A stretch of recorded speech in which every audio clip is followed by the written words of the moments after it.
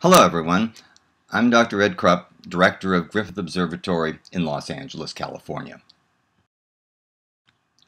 On January 17, 1994, at 4:31 a.m. Pacific Standard Time, everyone in Los Angeles got out of bed at the same time.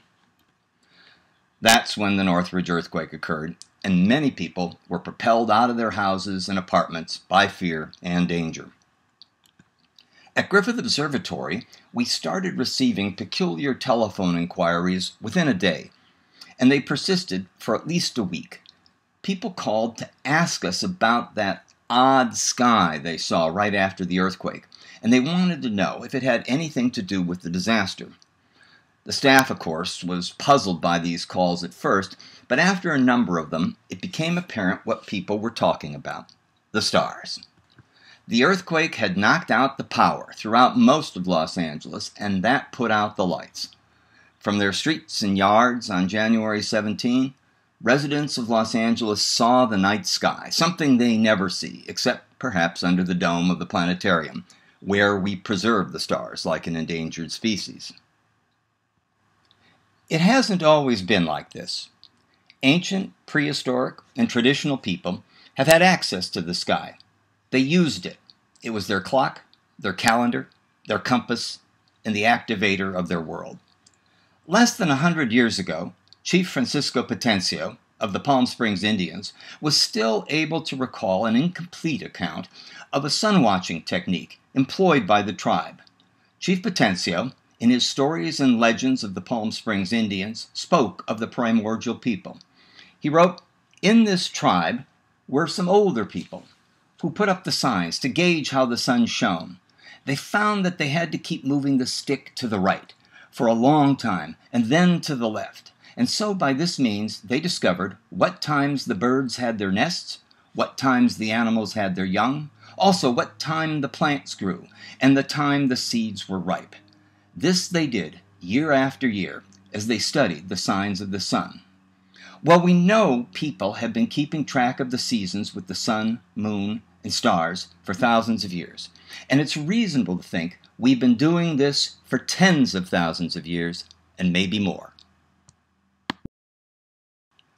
When our ancient and prehistoric ancestors tried to understand their place in the universe, they reached for answers from the sky. They used the sky as a tool and incorporated it into temples and tombs and myths and rituals and even observatories. For them, there was a mythological, ceremonial, and symbolic aspect to the sky.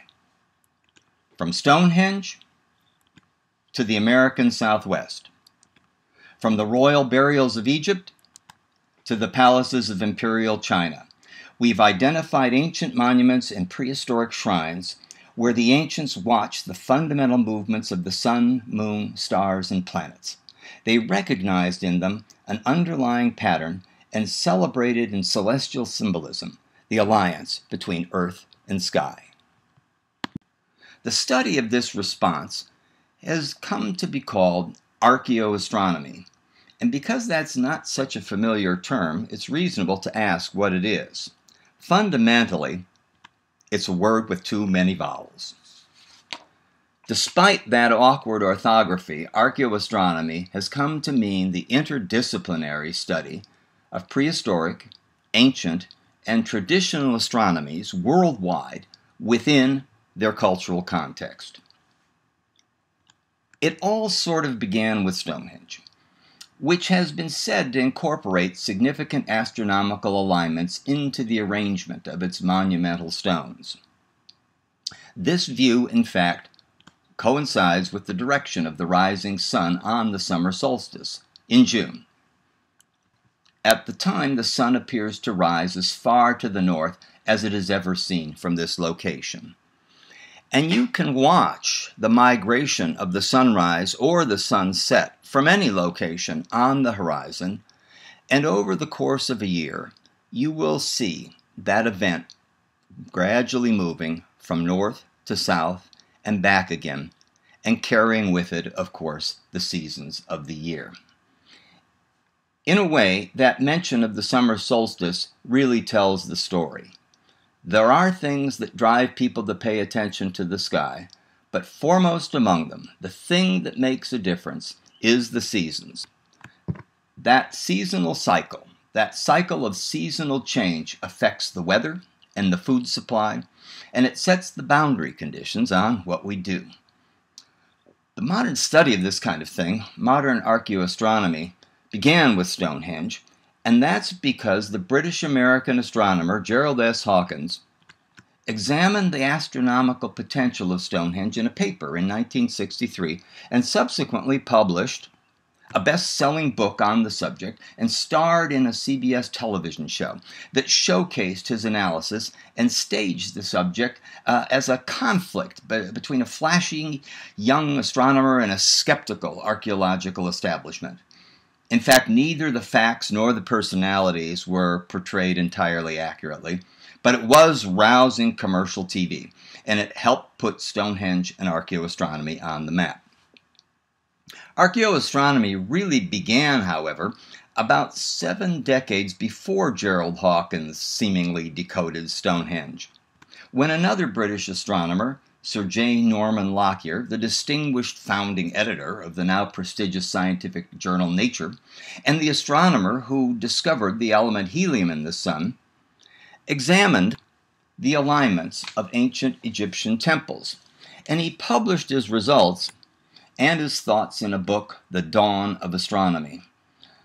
Lockyer encountered considerable criticism from Egyptologists, however, and much of it was deserved. Although he was, in some respects, on the right track, he did not do all of his homework on Egypt, and speculated rather wildly about Egyptian history and myth. And as a consequence, the study of ancient astronomy went dormant until Hawkins kickstarted it back into business in the 1960s with his solar and lunar alignments at Stonehenge. There is, however, more to archaeoastronomy than monuments that point to the seasonal limits of the sun and the varying monthly excursion of the moon.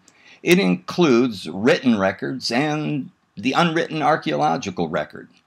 For example, this page from the Dresden Codex, an ancient Maya screen-fold manuscript, probably composed in the 13th century in Yucatan, records Maya ideas about the appearance of the planet Venus in numerical terms that relate to its appearances and disappearances from the sky. On the other hand, the archaeological record includes all kinds of things.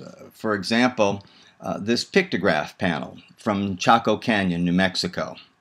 Although its exact meaning eludes us, the most likely explanation is that it documents a conjunction between the bright planet Venus and the waxing crescent moon. Well, archaeoastronomy then embraces calendars and practical observation, sky lore and celestial myth, symbolic representations of celestial objects, concepts, and events, astronomical orientation of tombs and temples and shrines and urban centers, symbolic displays that involve celestial phenomena in the natural environment, traditional cosmology, and ceremonial application of astronomical tradition. And although archaeoastronomy is most often associated with astronomical alignments in the monumental architecture, like Stonehenge or North American medicine wheels, ancient ancestral Pueblo buildings in the American Southwest, Mesoamerican temple platforms, and Egyptian pyramids and temples, its true scope establishes it as an anthropology of astronomy. For example, plenty of texts and iconography confirm that the Egyptians kept the calendar. The ceiling of the great hypostyle hall of the Ptolemaic-era Temple of Hathor at Dendra in Upper Egypt personifies the days of the waxing moon up there on the ceiling as 14 gods ascending the stairs to the full moon at the top of the stairs. And the 14 days of the waning moon ride together in a boat in an adjacent panel. And this kind of thing is not restricted to Egypt. In Suzhou, China, a Taoist temple, the Xuanmiao Guan, has 60 statues in cases around the interior perimeter. Each one of these statues corresponds to one of the years in the 60-year cycle that is formed by all of the possible combinations of the 5 so-called elements with the 12 years of the Jupiter cycle. The statue for the current year is specially decorated for those visiting the temple with a religious intent. Astronomy, it could be argued, is the means by which societies seek to make their observations of the heavens intelligible, and that casts archaeoastronomy as a systematic, cross-cultural attempt to understand how prehistoric, ancient, and traditional societies do that. It is all about the interaction of the brain and sky, and it emphasizes practically everything in the cultural component of astronomy, which is expressed in temples and tombs, in iconography, and in costume, in seasonally timed or astronomically inspired ritual and ceremony, in myth and calendars, clocks and urban planning, agriculture, hunting and gathering practices and prohibitions, divination, systems of kinship, royal protocol, vision quest shrines, transcendental journeys of the soul, worldview, and even astronomical observatories and instruments. It's a little different now, but the night sky is still important. It is our direct experiential route to the cosmos. It turns us into astronomers, and astronomy is crucial. Astronomy prompts the big questions, and the big questions invite wonder. Wonder drives the quest for understanding, and the quest for understanding invests value in accurate portrayals of nature. And accurate portrayals of nature enhance survival. So the night sky helps underwrite our future.